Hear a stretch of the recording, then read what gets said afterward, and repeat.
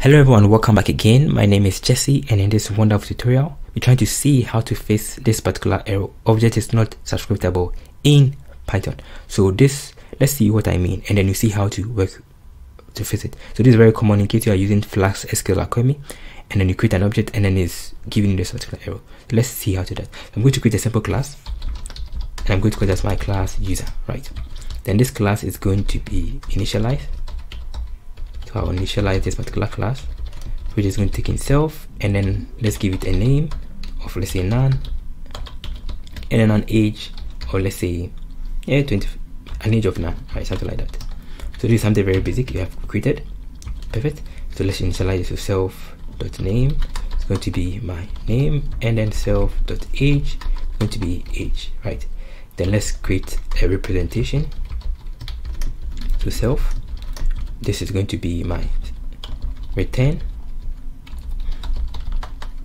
so user, right? Then let's get the ID, or not the name, and then the age dot format is going to be myself dot name, and then self dot age, right?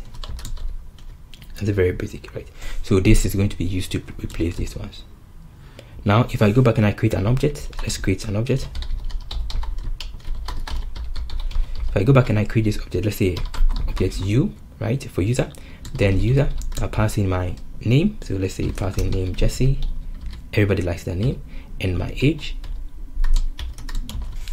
Perfect. Now if I go with u, it's going to bring this particular representation, right? Perfect. So everything works as expected, but you get the object is not subscriptable if you are treating this particular class as a dictionary. So if I go with this, if I want to call an attribute, right? If I go with user dot, no.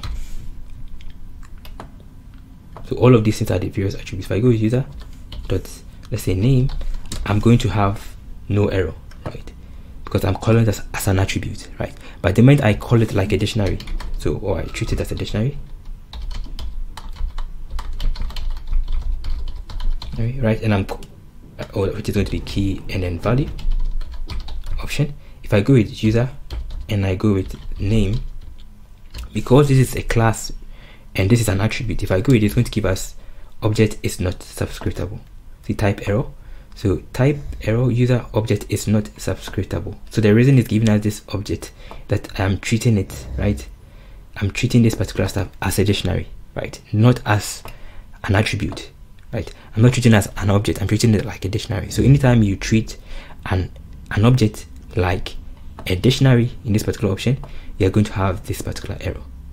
Very simple, right? So how do you fix it? So the simplest way to fix it is to always call it with this option. So this is the dot notation, so dot notation syntax, right? So if you do this, it's always going to work. But if you do it in this particular option, which is going to be the bracket notation,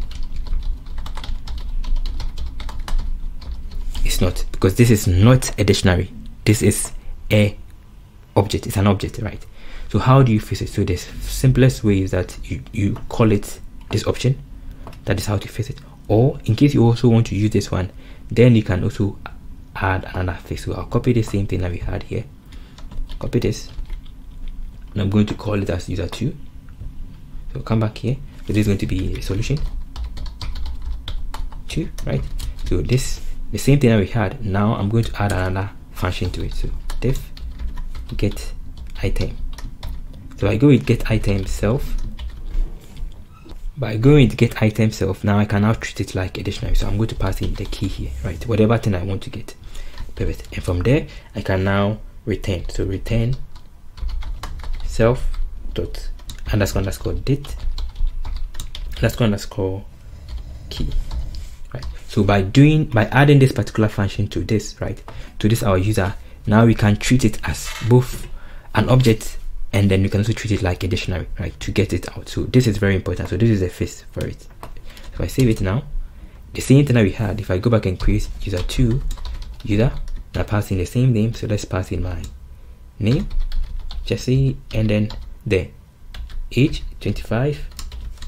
If I go back user 2, if I call it with the dot syntax, so u2 dot name, right, we are going to get the Jesse. And if I go with u2 to bracket name, you're also going to get the result, right? So because I added this particular feature to it, this item, it's converting the entire stuff into a dictionary. So I can now call it using the dot syntax, the attribute option, or call it with the dictionary option. So I run it again. So now it has given us our solution, right? So to fix this option, this error of user object is not subscriptable, you should make the object subscriptable. How do you do that? So you do that by adding the get item dictionary option to it. So this thing, by adding this one to it, now this particular object is subscriptable, right? So you can subscript to it, right? You can call it like a dictionary. Very nice. So that is the basic understanding, and that is how to fix it. So thank you for watching the tutorial. So in case you have any question or contribution, you can put it in the comment section below, and check our courses below, the materials below for more. And also I've also written an article on it, so you can also read it out for reference. So that is the basic understanding. So the fix for this is you call it as an object, as an attribute, using the dot syntax. In case you want to call it like this, you have to treat it like a dictionary by using the get item to make it subscriptable, right? This is it. So this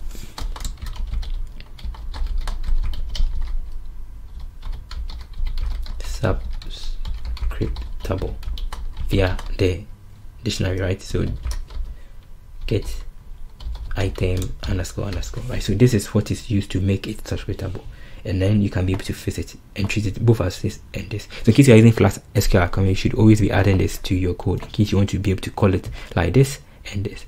So thank you for watching. See you another time. Stay blessed.